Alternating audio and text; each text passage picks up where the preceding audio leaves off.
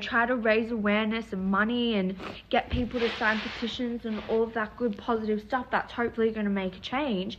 But then on the other hand, you've got just as much hate and bullying going on towards other people. Honestly, it doesn't matter how the I'm expressing my compassion towards the BLM movement. It matters that I'm voicing it. I'm bringing attention to it. Like the rest of the world at the moment, my whole news feed is everyone bringing awareness to it. So what's your stupid bullying little dumb mother comment gonna do with all your little 82 likes on it gonna do to help the movement?